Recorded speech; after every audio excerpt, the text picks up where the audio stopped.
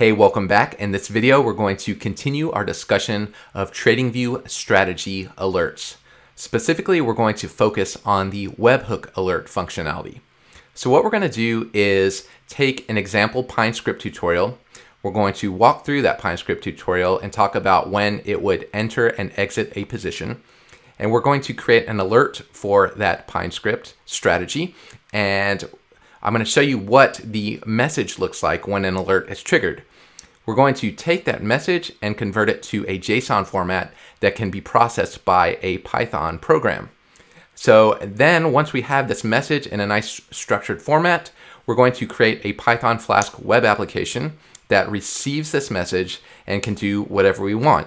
In this case, we're going to place buy and sell orders using the Alpaca API, and I'm also going to show you how to add some additional functionality. So we're going to post a message to a Discord chatbot whenever this TradingView strategy alert gets fired. In addition to developing this Flask application locally, I want to also show you how to deploy this application to the cloud. So when I previously discussed webhooks in some of my other videos, I used AWS Lambda functions. Specifically, I used a framework called AWS Chalice. And what I found is that some people had trouble with that or just didn't want to configure AWS. So I thought I'd provide a couple of alternatives for people that don't want to use AWS Lambda. So the first alternative that I'll demonstrate is how to build a webhook using the Flask framework, which is just a simple micro framework for Python. And I'm going to show you how to develop that application locally, and then I'm going to show you how to deploy it to the cloud using Heroku, which is a platform as a service that is owned by Salesforce. This is going to be free, and it just makes it really easy to take whatever web application you have. It has a variety of supported frameworks, and you can just deploy it to the cloud by just pushing a git commit, and then it'll deploy it. It'll give you a URL that's generated, and we're just going to plug that URL into TradingView, and it'll start executing our trades. The second alternative I want to demonstrate is how you can just host your Flask application on your local machine, so on your laptop, and then generate a URL that can be accessed from the outside world. And so we're going to use a utility some people mentioned in the comments called ngrok, and what that'll do is generate a little hostname URL for our webhook that can be publicly accessed, and we're going to have TradingView post to that URL and authenticate it with a passphrase, and then have our local machine execute those orders for us. So that's enough talking for now. Let's go ahead and start building this out. If you like the content I create on this channel, please like and subscribe, follow me on Twitter, and check out the links below. There's a variety of ways to support the channel. So let's go ahead and get started. So the first thing you'll need, since this is a TradingView tutorial, is you'll need a TradingView account. So if you don't have one already, if you go to any video on my channel and scroll down, this is a video where I talked about how to integrate TradingView strategy alerts with the Binance API. So this is the stock version of that. And so I'm going to scroll down. It says sign up for TradingView. So if you click that, you'll get this chart, and you can just say sign up for a free trial. And since webhooks are a pro account feature, you need a pro account. And so you can try that free for 30 days. So I'm logged into my TradingView account now, and the first thing I'll do is just pull up a ticker of interest. Let's do Apple, since it's a popular example, and then I'm going to click full featured chart. That's going to bring up a full window with a candlestick chart for Apple, and I'm going to go to the daily time frame. So at the bottom of the screen here, you have this Pine editor. You can click that, bring up this editor, and you can start entering in PineScript code. And so we're going to use a pre-written example. So I'm going to go to codify.net. And there's some strategies. This person has written out detailed tutorials on how to use PineScript, and so we're just going to use this as an example and then have it trigger some alerts and talk about what it looks like. And so this article is called Programming the Bollinger Band Breakout Strategy. And so you can scroll through this. If you want to read through this, you can. I'm going to talk about real quick the basics of what it's doing. And so at the bottom of this article, he actually has the final code here. And I made some slight tweaks because it looks like this is for PineScript 3. So this actually throws some errors. So I modified this slightly just to simplify it a little bit and also to put PineScript version 4. Okay, so I have this saved out already where I've copied this down, and I will load it into my chart. So I'm going to click open, and I have this script, and I'll post the source code to this if you want to copy it down and use this one, or you can just load any other of the scripts here. If you go to indicators, There's some favorites like the squeeze momentum indicator that I talked about in a previous video by Lazy Bear, but you can browse the public library and use whatever script you want. I'm just going to load this one as an example. So I have this one already saved, and I'm going to say open script, and I'm going to open my Bollinger Band breakout script. Okay, and so when I do that, you'll see it starts with version 4. So this is version 4 of PineScript, and then each PineScript strategy has to start with a strategy word here, and you give it a few parameters. And so for simplicity, I've made this just a simple initial capital. I set it to $1,000. You could bump this to $10,000 or however much money you want to trade for your overall account. We're saying we want to overlay the Bollinger Bands on top of the chart rather than being an indicator that's graphed on a separate chart below. And we give it a title of Bollinger Breakout. And so you see in the top left here, it says Bollinger Breakout, right? And then we also give it some settings. And so the Bollinger Band breakout strategy has a few settings. So let's talk about what the chart looks like first of all. So you'll see this red and green line around the chart. So those are the upper and lower Bollinger Bands. So the way the Bollinger Band breakout strategy works here is you'll see this middle line here, which is like a light blue color it looks like, is a moving average. In this case, the default here is the 350-day simple moving average. And so this is kind of tracking the moving average of Apple stock over time.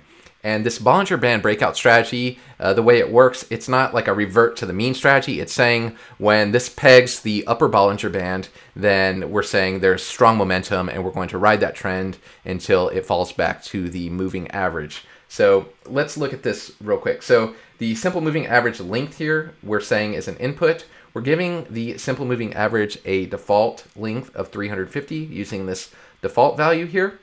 But we're also providing an input. That way the user can tweak these settings. So these inputs, if you hover over here, there's this little settings. If I do that and click that, you see this SMA length. This is an input generated by this input function. So if I don't want to use the 350-day simple moving average, I can change it to 200 or 250 or whatever. I can also control the upper and lower settings of the Bollinger Bands, right? And so you'll see he's also made these upper and lower Bollinger Band offsets here and give them a title, right? And those titles go onto this form, generates an input, and we're using 2.5. And so these offsets are actually standard deviations. So the upper and lower Bollinger Bands are just the moving average plus 2.5 standard deviations above and minus 2.5 standard deviations below. And then you can modify that depending on how some people use 2 standard deviations, and so the Bollinger Bands will be a little bit closer in then, right? So that's how you define the Bollinger Band offset, and you can see our SMA value is the SMA length. So it's 350, it's taking the SMA of the close. So we're plotting this SMA here. So we're doing a plot of this SMA value that we calculate. And so we're adding that plot and we're saying it's color teal. So that's why it plots the 350-day moving average in teal. And then we're also calculating the upper and lower Bollinger Bands. So that's just the SMA value plus 2.5 standard deviations times the standard deviation, which we calculate, the standard deviation of the close, times the offset. So since our offset is 2.5, we're saying 2.5 times the standard deviation that was calculated, and then we're adding it to the SMA value and then plotting in green, and then we're subtracting from the simple moving average and plotting it in red, and that gives us our Bollinger Bands, right? And then once we have this plotted, our strategy, we need to define when we enter and exit the trade. And so we're setting some Boolean values here saying enter long when the close crosses over the upper Bollinger Band. And so you see this is graphically indicated on the chart automatically. And so you'll see let's look at a good example more recently. You can see when would this have entered? So in October of 2019, here you can see that Apple hit this upper Bollinger Band, and that's when we wanted to enter. We're saying it had strong upward momentum, like a high standard. It went way above the simple moving average, right? According to our standard deviation settings, we hit the upper Bollinger Band, and we're saying that trend is going to continue, and we're going to ride that trend until we close below the simple moving average.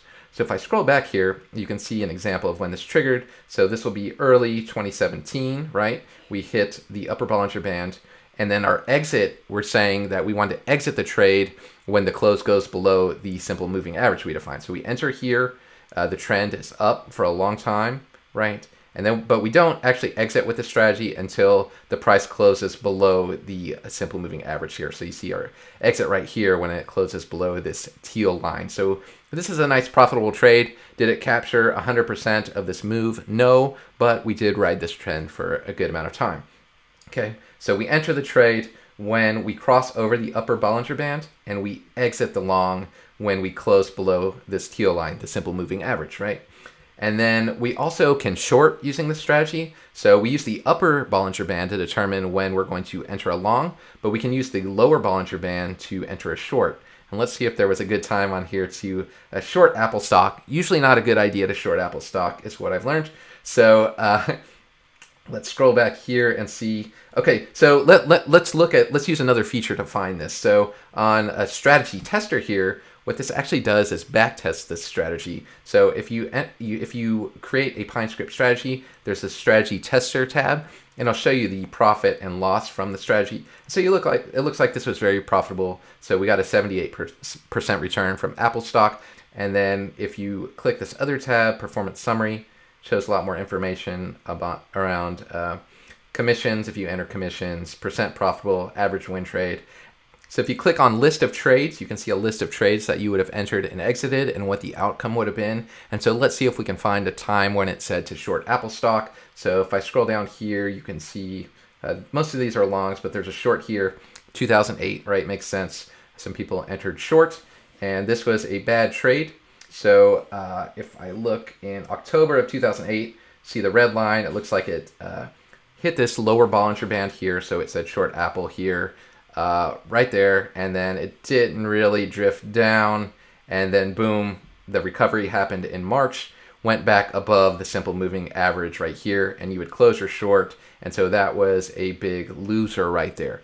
So lots of winning trades here, lots of big trades where you rode the trend a long time, but definitely some big losing trades as well. So you can experiment with this PineScript and change the parameters. Maybe you want to work on a shorter time frame. This is on the daily time frame, but if you tweak these numbers and maybe you're a day trader, you want to operate on the 15-minute or hourly time frame or whatever time frame you want, you can experiment with this. But the point of this was just to walk you through a quick TradingView strategy that uses Bollinger Bands. And then now we're going to take this strategy and I'm going to create an alert.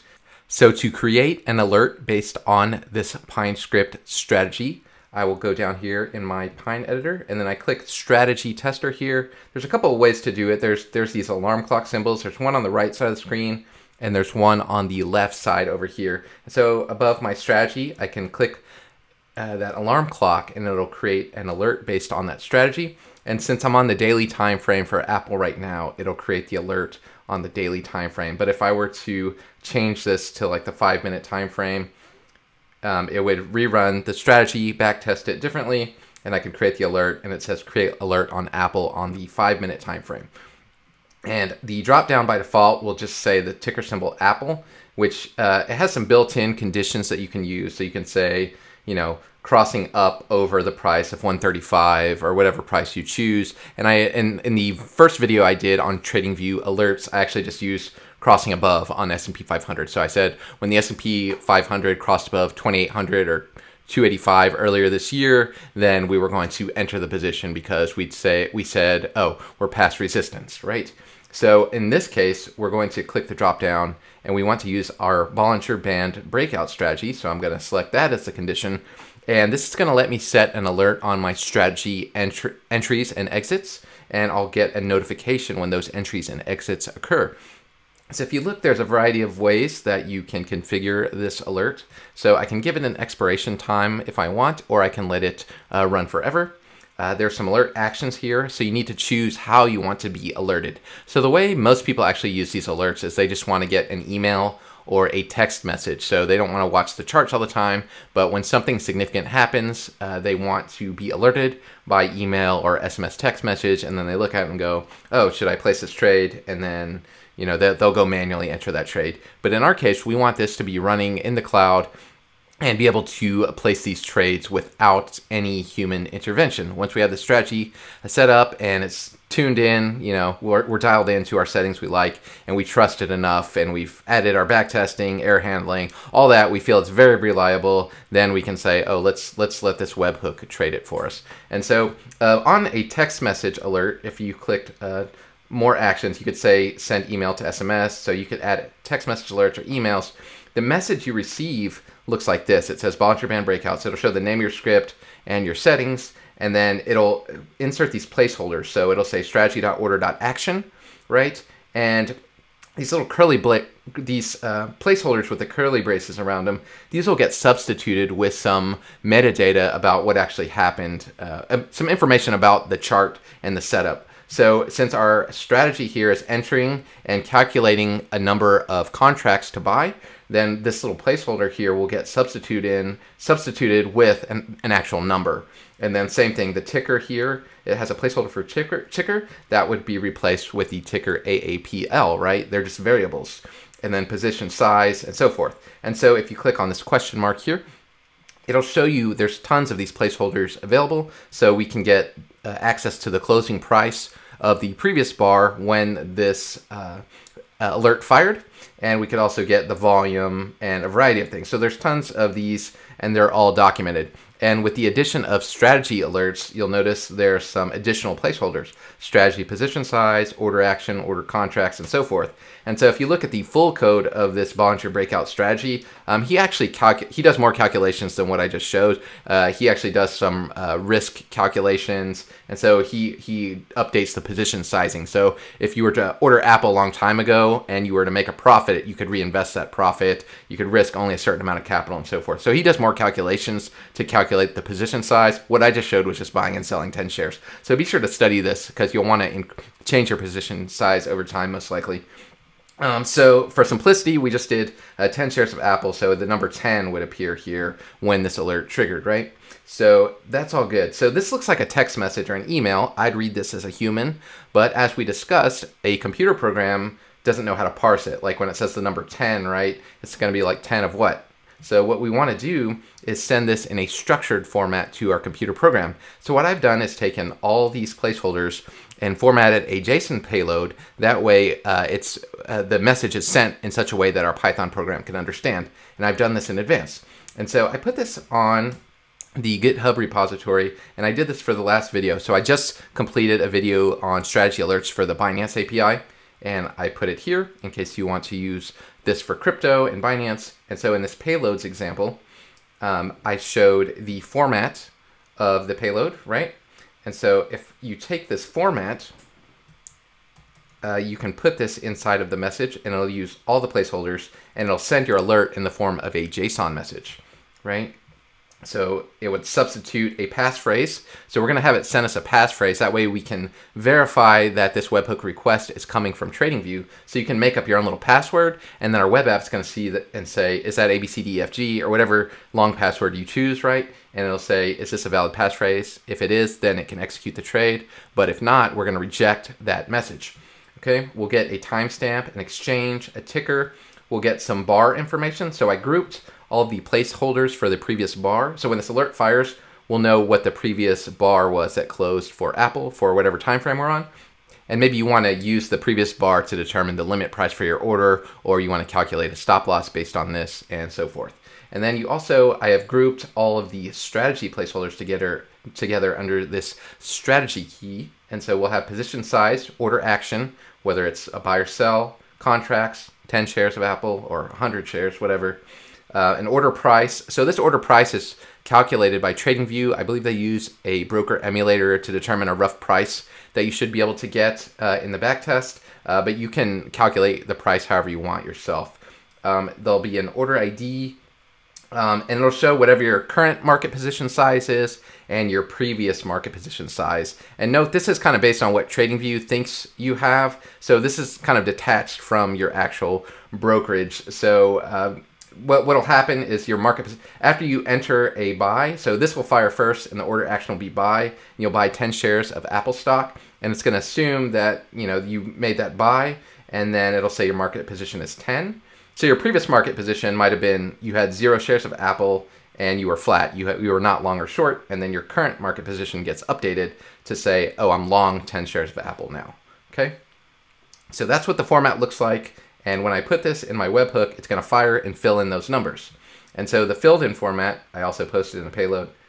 And we can use this to test our webhook. So what I can do is post this payload with some values filled in for Apple and make sure it can execute a trade against Alpaca, and we can test our webhook locally, and then we can deploy it, and we know that same payload will be sent to our webhook in the cloud, and that's how we test that it works. So I'm going to click Create here. So after I click Create and then look on the side where this alarm clock is, you'll see my list of alerts, and if I click on that, you can see the message that's going to be sent, and those placeholders are going to be replaced with real values. And then, I can delete my alerts and so forth. So to show you what I would ideally like to do is show you these values filled in and have this alert trigger in real time while this video is going on. But this is the weekend right now and the market is not open, so I can't show you that. So the way I've shown this in previous videos is by using the crypto market, since it's always open and I can show that happening. And I'm going to demonstrate that real quick before we jump back to stocks, just so you can see what this looks like when it pops up.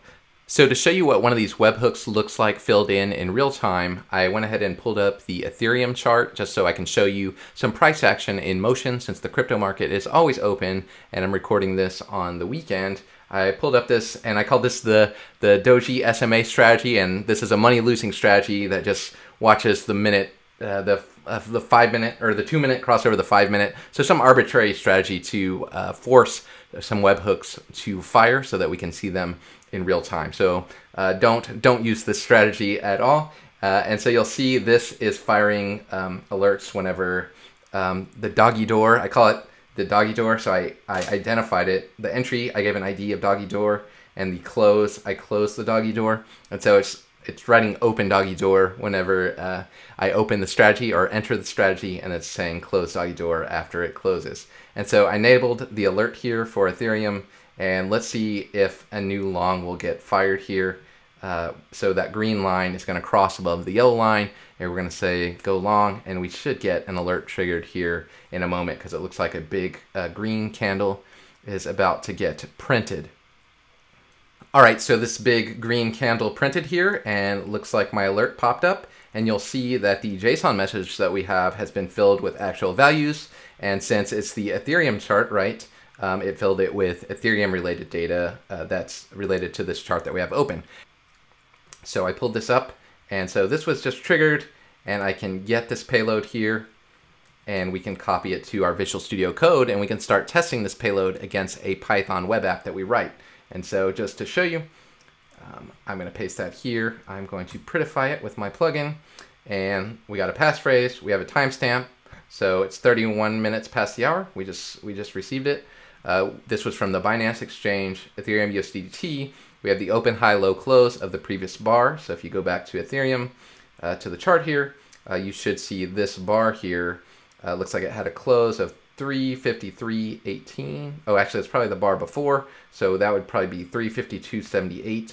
And if I look here, the close was 352.78. So this long bar triggered the alert. So after it closed, we have the information about the bar in this part of the payload. And then our strategy here calculated a buy and sell. So the position size, it looks like the way I had it, the contract size was just 0.07, right? And so we can have this payload get posted to our Flask web application, process it and place an order and send it to another API and send it to our Discord chat room, say Ethereum traded, post it to our chat room and post the quantity, how much money we made, that sort of thing.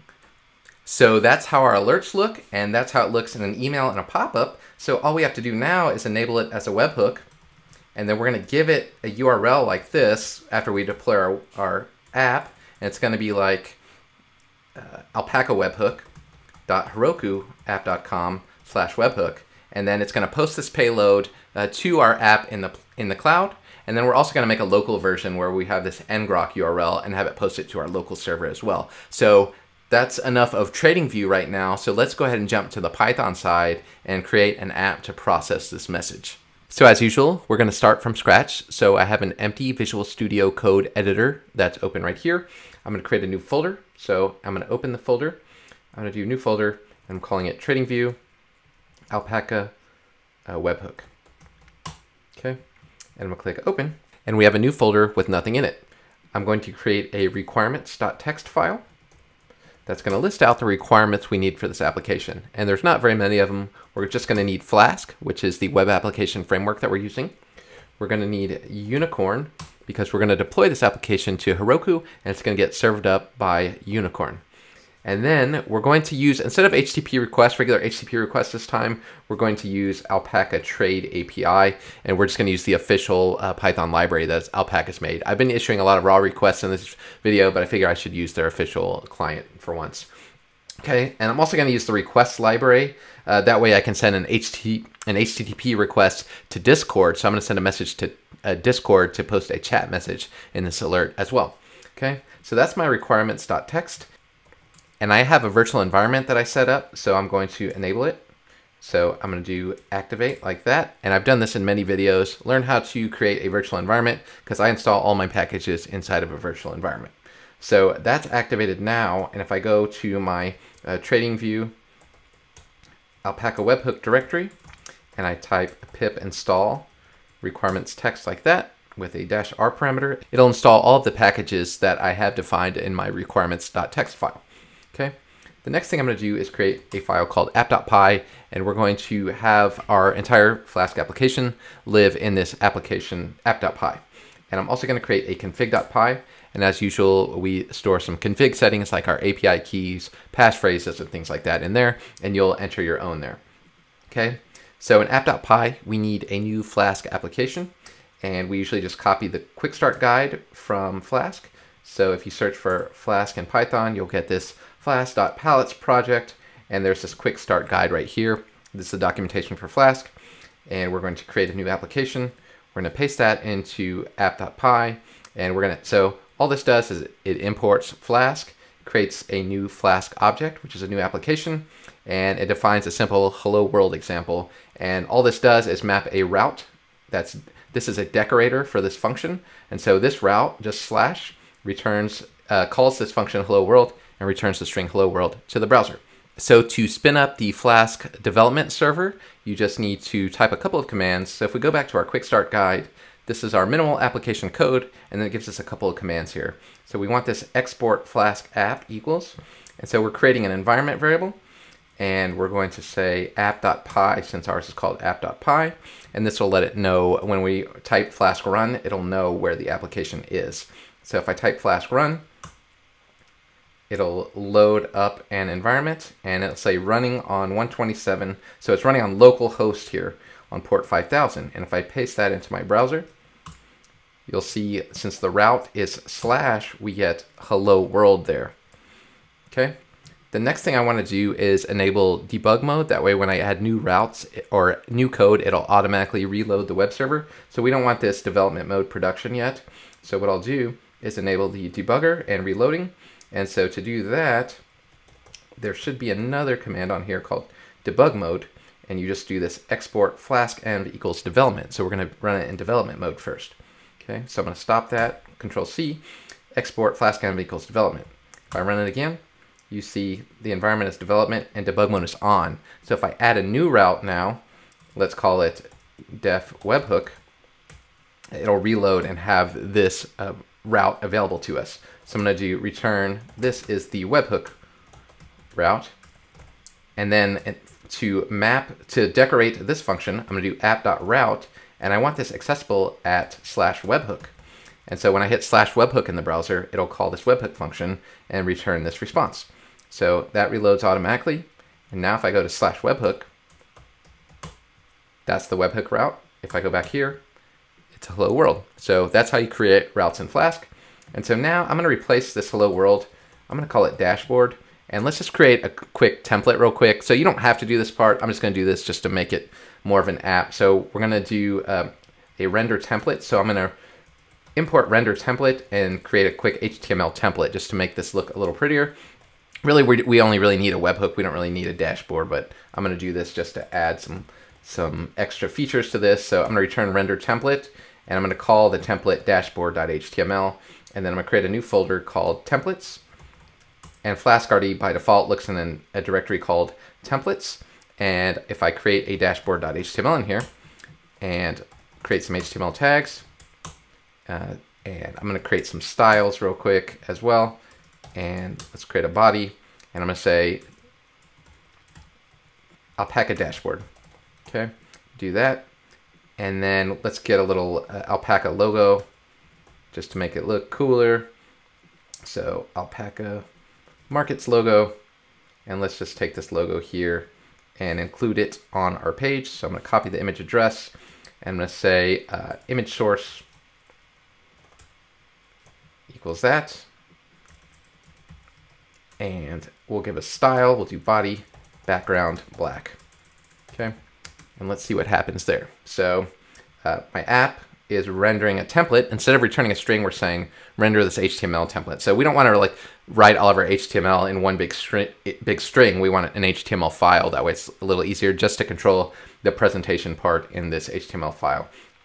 So if I go back to my dashboard now and reload it, you see we have a web page with our little Alpaca guy here. And then what I'm going to do here is just show a list of trades we made. So we're going to use the Alpaca API, get our list, our order history, and place it on here and show it in a table. And so let's do that. So let's go ahead and set up the Alpaca API.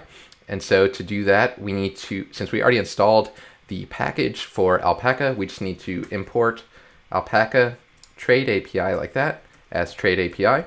And at the top here, let's go ahead and create an instance of this. So let's initialize our API and tell it our API key. That way this is linked to our Alpaca account. So I'm going to do trade API.rest. I'm going to do config. I'm going to put my API key and secret key inside of here. So API key equals, and you can put your API key, and API secret equals your API secret. So you'll have one on your account. And actually I can go ahead and do this because I just create a new one and throw it away. So Alpaca makes it very easy to create and throw away API keys. So I'm going to log in as myself.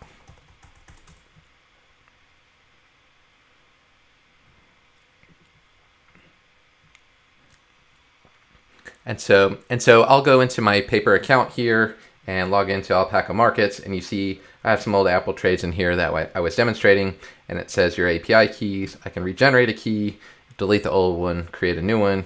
So I'll copy this API key ID and change it later. So I'll do API key equals that, secret key equals that. Okay, and I'm also going to set that passphrase we talked about here, webhook passphrase. And let's set this to some long string, 1, 2, 3. Choose something more random than that. And so we're going to authenticate our webhook request by just checking a passphrase. So just simple method there. Okay, so now that we import it, we have our config file. Let's go ahead and import config. That way it's accessible in here. And then now my REST API, if I hover over, I believe it'll show me the parameters. There you go. Key. So you need the key, then the secret key, and then the base URL. So I'm going to do config.API key, config.secret key, or API secret, and my base URL is, and this is the paper API, so I'm going to copy this. I have this written down. So you can do API for the real account or paper API if you want to do a paper trade. So we'll do a paper trade for now. So API equals trade API REST. We've initialized it, and now let's just see if we can get our account and orders real quick. So I'm going, now that I have API initialized in our dashboard, I'm going to say order equals API, and you see how my auto-completion detects this in Visual Studio Code because I have the Python extension installed. It can look at this, and this is all the functions I have available. And so I'm going to use one called list orders to get all my orders. And in Flask, I can pass this variable here, orders, to my template by saying orders equals orders. And that makes a, let's call it Alpaca orders just to make it unique. So in our template, this will now give me a named placeholder or a variable called Alpaca orders, and it's going to be set equal to what was returned in orders. So if I go to my dashboard here and just create a quick table, I can loop through, so I can do for order in Alpaca orders. We can just display our orders, okay? And so our order has a number of attributes. Let's look at what those attributes are. So I'm going to print these orders on my console real quick and hit this route just so we see what we can display in our template. So we hit our endpoint again, and we look on our console, and you see we have a list of orders. There's a bunch of dictionary data here, and we can access those keys. So you see we have like a quantity, order type, and so forth. And so what I can do in my template here is write out these keys and display them in a table. And so I'm going to loop through and create new table rows and just display these as I go. So let's create a few cells here. And I know this is deviating from our goal of just doing the webhook, but I just wanted to make a simple dashboard. All right, so let's create a few things. I'm going to do an order.created@, and these are in curly braces. And then we're going to do, let's show the symbol we ordered, and we're going to show the type of order. So it has a type, a side, so whether we bought or sold. So order.side, and I'll also do a quantity, limit priced, and filled average price. So order.quantity, order.limit price, and then the order it got filled at, order.filled average price. Okay, and let's just see if we can print all our orders on the screen. So you don't see anything because the background is black. So I'm going to do font, family, Arial, and then let's do text align center, and let's do color white. Okay, if I do it like that, you'll start to see some information here. So that was very easy. And so let's do some stuff to our table. So let's do table background white, and then have the color black be in there. Do that. Background black, color white. Do that. Background white, color black. There you go. Okay, cool. We have that, and we can add a little more style here. Let's do like a padding 15 pixels, and just display that out. I'll add a margin, and I'm just adding some CSS since I know this stuff. All right, you don't have to do any of this if you don't want to. And I'll put some headings on here, so we can do like some headings. So we'll add a bunch of headings, right? So add a bunch of those, and then I will do created, symbol, what do we have? Type, and side, quantity, and then limit price, and then filled price, right? Okay, so we have some headings here, and then so we can style our headings. We'll give those a background of light yellow, and then we can also set let's do like a border radius to make this round. So border radius on the table, and let's say that's 15 pixels, right? Okay, 10 pixels, and then let's give it a little more padding. Cool, right? So that looks pretty decent. We got our Alpaca dashboard, we got a logo, and then we have our list of trades. You see some market orders, some quantities, and some buys and sells and so forth. So it looks like I did some in April, previous video, and then I did a few to test this video out already. So we have our list of trades, and now we can build our webhook URL, and you should see it append to this list of trades. So we could like create our own dashboard for like monitoring our trades. I know you can just log into your Alpaca account, but if you wanted to build your own like trading platform on top of Alpaca, then you could create your own custom dashboard. So I just wanted to show that's another possibility we could explore in the future. So that is a Flask template. This is a GET request, so I'm retrieving information and rendering a template in response. I'm accessing the Alpaca API here and using their official library. So now what we'll do, I'll delete this orders thing, and then now let's build out our webhook. So our webhook from TradingView is actually a post request. So by default, these routes are GET request. So if I want this to be a post request, I need to add methods equals post. And so this is a list of methods, HTTP methods we want allowed. So when you're like posting from a form or creating something and pushing data, to the server, then use a post or a put request. So I'm using a post request. That's what TradingView sends. They're going to be posting data to us rather than just doing a get request, right? So now if I go to webhook/webhook, you'll see it returns invalid method. Because when I just enter that in my browser, that's a get request. So what I want to do is test a post request that posts this payload. So I got that payload, and I'm using this Insomnia client, which lets me test post requests, right? So if you don't have this, I covered it in another video.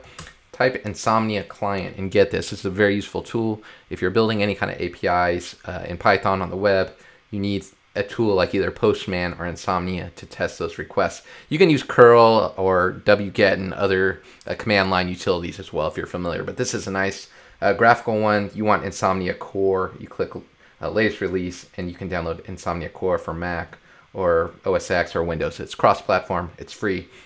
So this is it, and with this you can create a new request, right? And I'm going to call it TradingView post request, and I'm going to select whether it's a get, post, put, patch, or delete. We're doing a post request, and the body, we're going to do type other here because I think TradingView just posted it's like plain, and we're telling it it's JSON here. So it's not sending any headers for JSON. We're just posting raw JSON here. So I'm going to do create. Okay. And so what I've done is take that payload we discussed earlier, right? And I've put in a passphrase, A, B, C, D, F, G, H. And then this is an example of a TradingView webhook triggering. It would post this data to our local server. And so if I do localhost 5000, just like I did here, or 127, localhost and 127.0.0.1 is the same. So I'm going to post to my webhook this message. And I click that, it says this is webhook route, right? So it's not doing anything useful yet, but we do know that we can send a post request to this webhook route. So now what we want to do is take this data and send an order to Alpaca.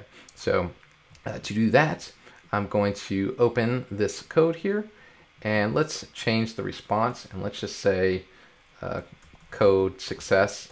So we'll return a dictionary that'll become JSON.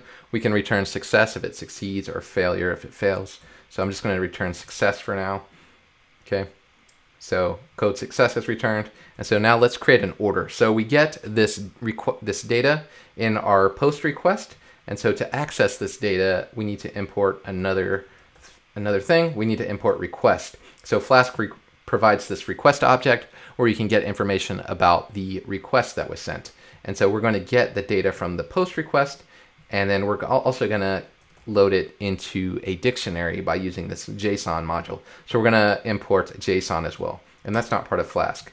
We're just going to import it like that. So import config in JSON. And then I'm also going to import requests with an S, because that's another library that lets us send HTTP requests outward. And that's what I'm going to use to send the Discord channel message. Okay, so I'm going to import requests there. Okay, and so now I already have an API. And so now I'm going to first get a copy of the message. So I'm going to say webhook message. I'm calling it webhook message. I'm going to do JSON.loads request.data. So the data that's posted in, I'm going to use JSON.loads to convert that to a dictionary, and then I should have that webhook message. Okay, and let's return that message just so you see what that looks like. Return webhook message. So if I send it, you'll see we now have the message available to us. So we can access these keys inside of here. So if I want the price, I can do order price here.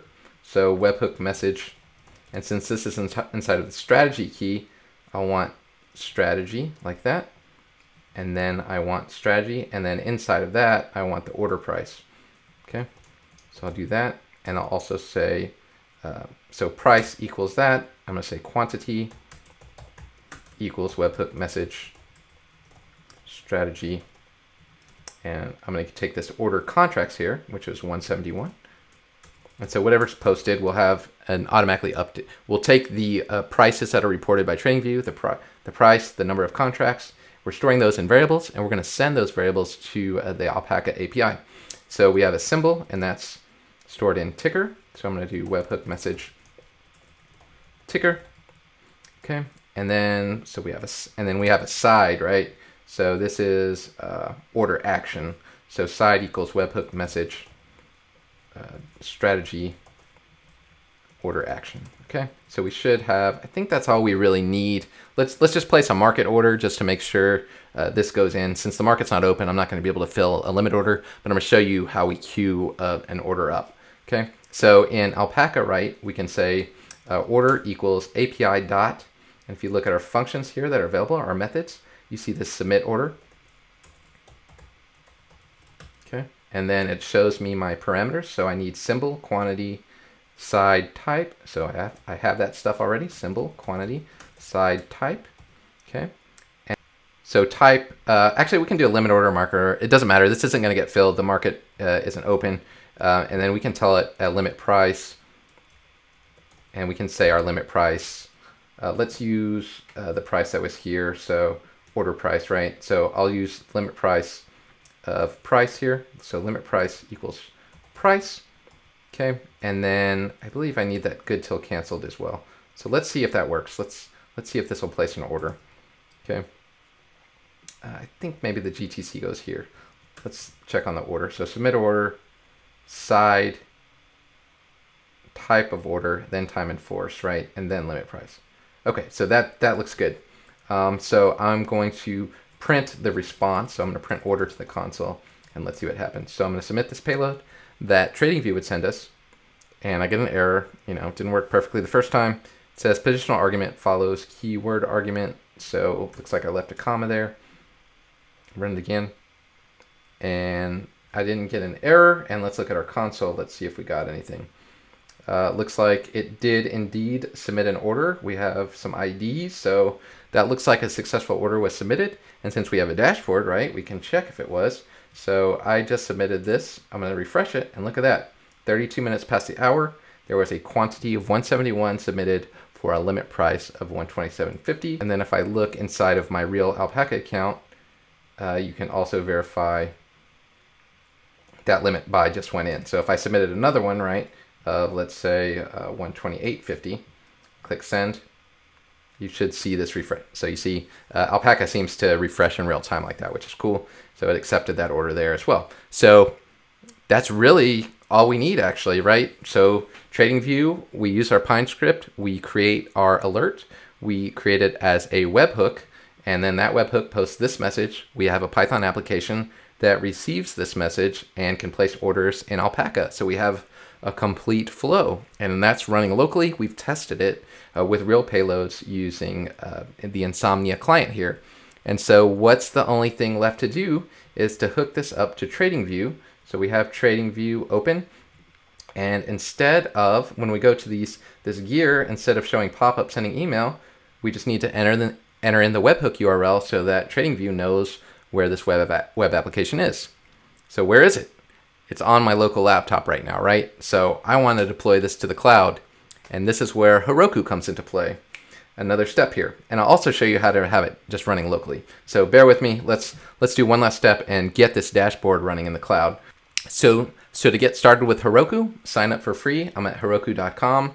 You just click sign up for free. You see it supports a variety of programming languages there and frameworks. So if you wanted to make a Ruby on Rails app, Node.js app, Java apps, Go, all that stuff, it's all supported. PHP, I'm using Python here. It's really easy to deploy Flask applications here. Click sign up for free, sign up, and it is actually free. So if the only way it's not free is if you've run a whole big company on top of this and need scalability and all this stuff, then they'll eventually start charging you.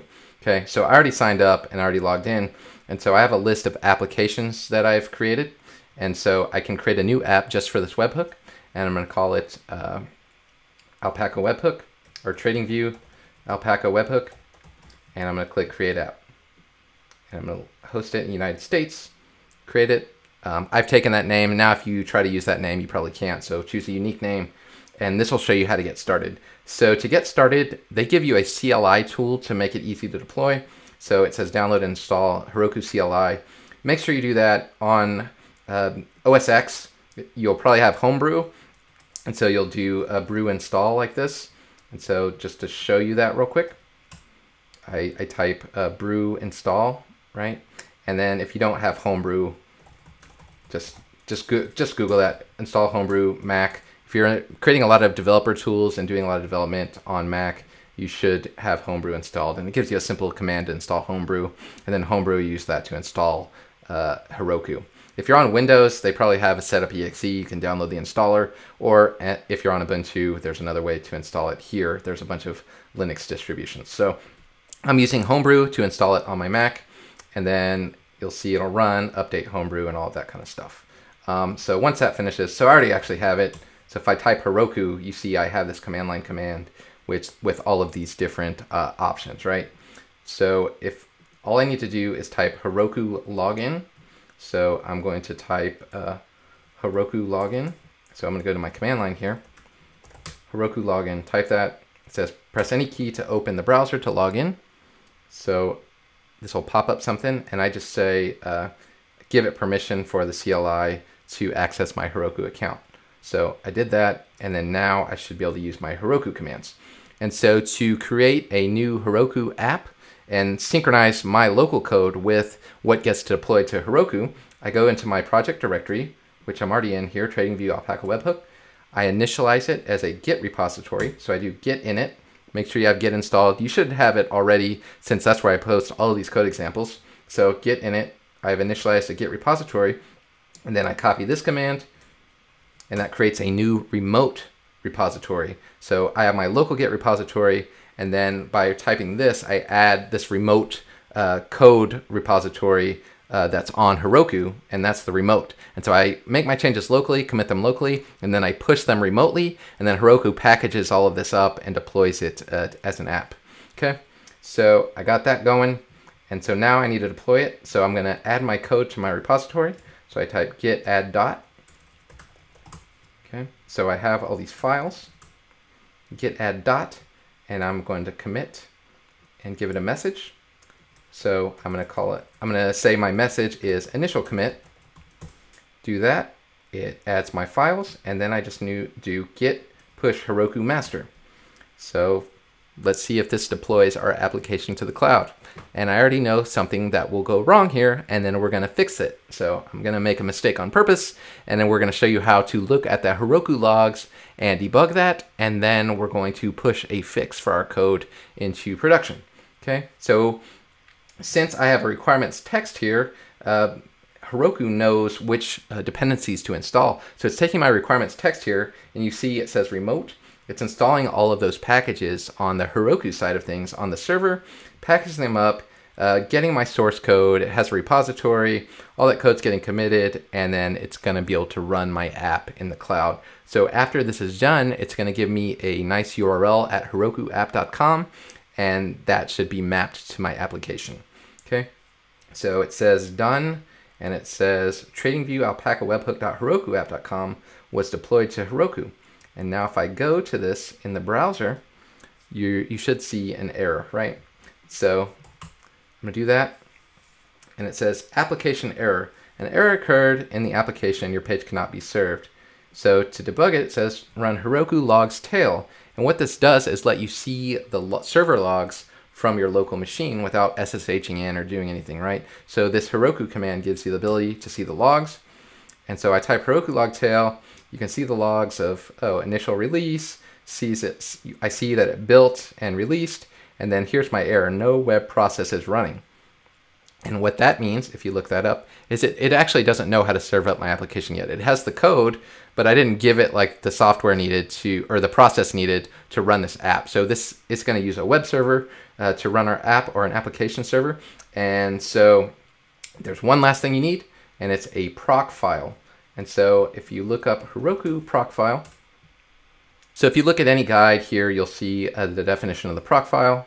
So if I look at proc file, you just need this little line here, adding a proc file. And so I create a new file, and I'm doing capital P proc file like that. And inside that file, I'm putting this web unicorn app. So it says we're serving up a web app. We're using unicorn, and we need, since our app is called app.py, you put this name app here, and it knows where it is and how to serve it up. And so now, if I deploy that again, I'm going to do git add dot. I'm going to commit it, added proc file, and I'm going to push Heroku master. And I'm going to push this up to the cloud again, and it should redeploy it with this proc file, and it'll know to use unicorn to serve up this web application. So I let it finish. I still have the same address, and let's reload it and see if it works now. So just like that, you see we have this live public dashboard of all of my trades, and this is linked to my account.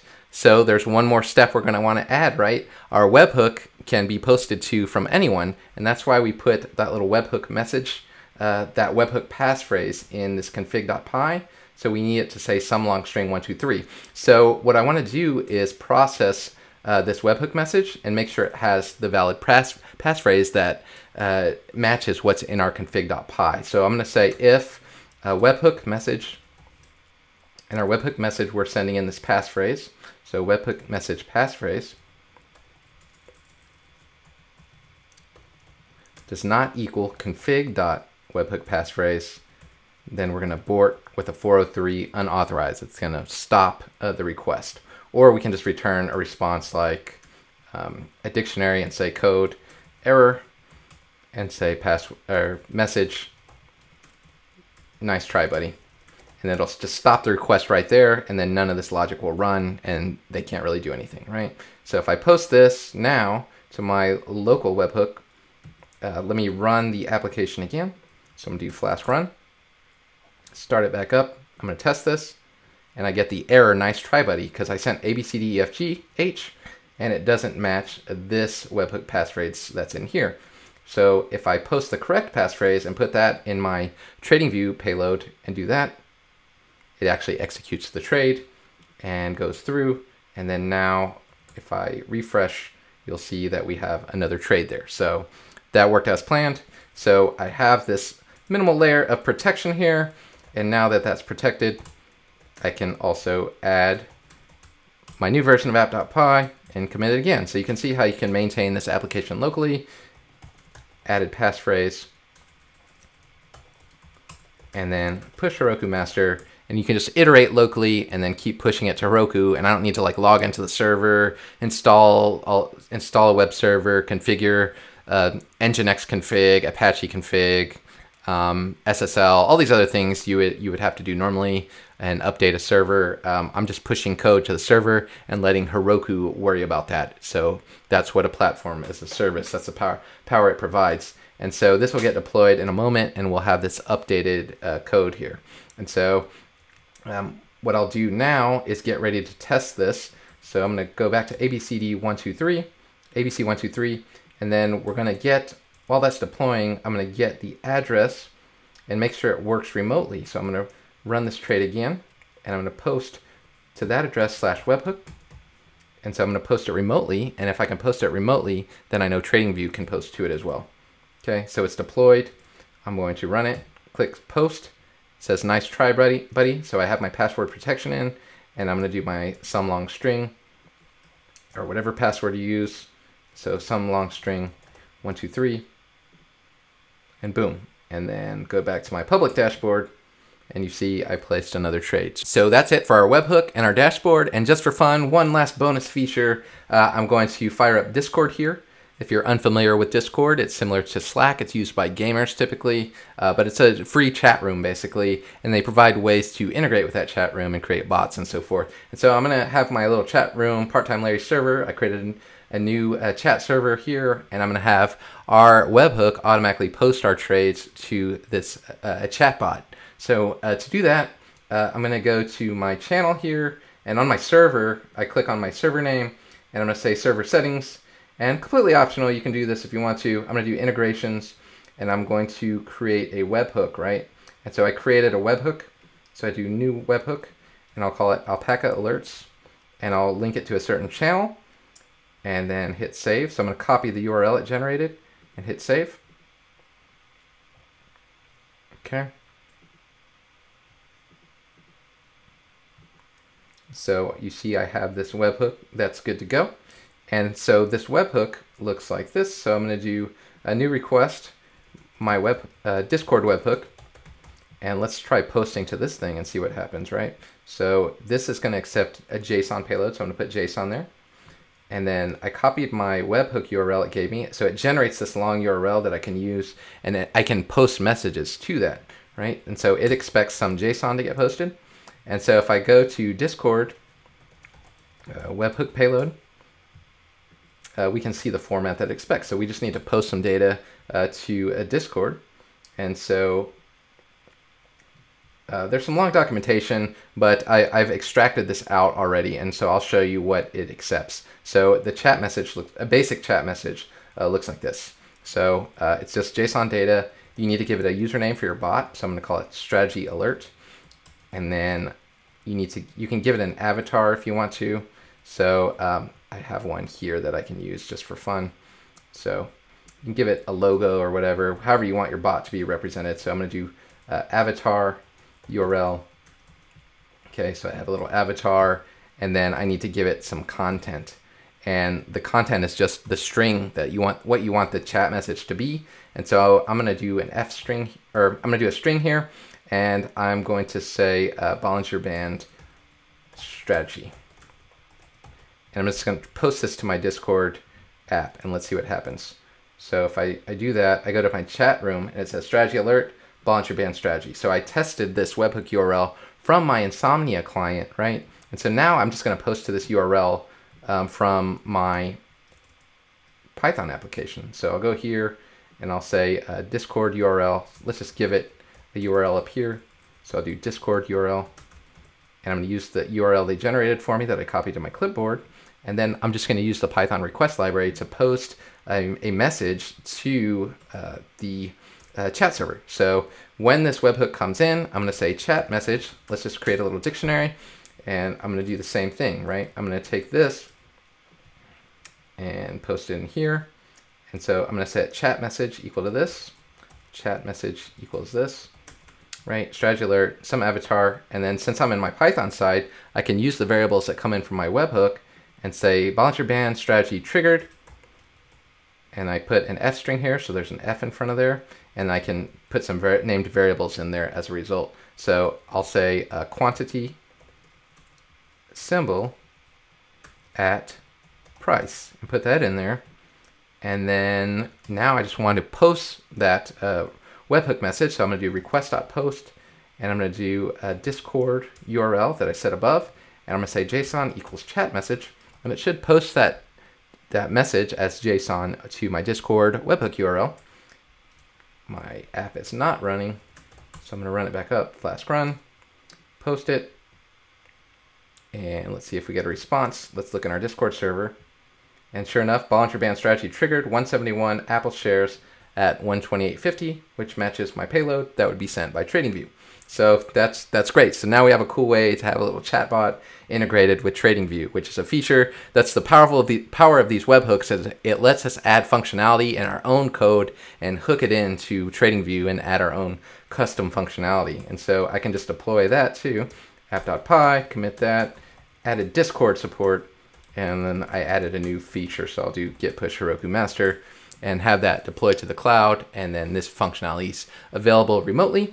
And then the final thing to do to hook it up to TradingView is we get our URL that's been given to us. And let's go back to here.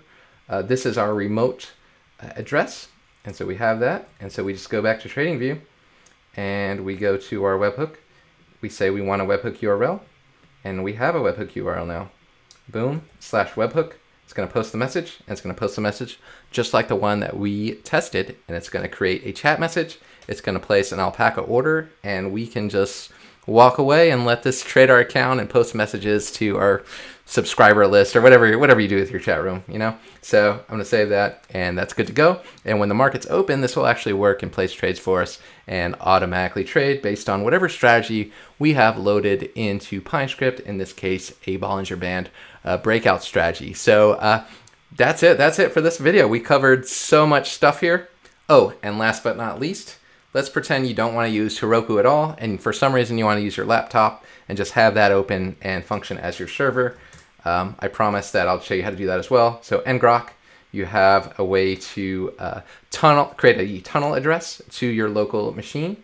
So I'm going to click Get Started for free, and you sign up for an account or whatever. So I've already done that, and it gives you this free utility that you can use, and it shows you how to install it. So you install it, you download it, you just unzip it, and it's just a script, an executable that you run on your local machine. So you download that, and you'll get this ngrok here. So I'm downloading that now, And I just put that in some path on my machine, and then you can link this to your local server. So let's do that. So I'm unzipping it, or so I'm downloading this now, and I'll let that finish. And I think it's already finished actually. So I already downloaded that locally, and I just put this zip file inside of my project directory here. And let me just unzip it. So unzip it with whatever utility you have. And then so I get this little ngrok utility here. And let's see how to use that. So I'm going to go to my local directory here and type ngrok./ngrok, and it'll run this command, right? And so this gives me details about the command. So it says run this to connect it to your account. So I'll do that. So it saves some kind of token. And then I just type ngrok HTTP and then some port number that I want to serve up, that I want to forward to port 80.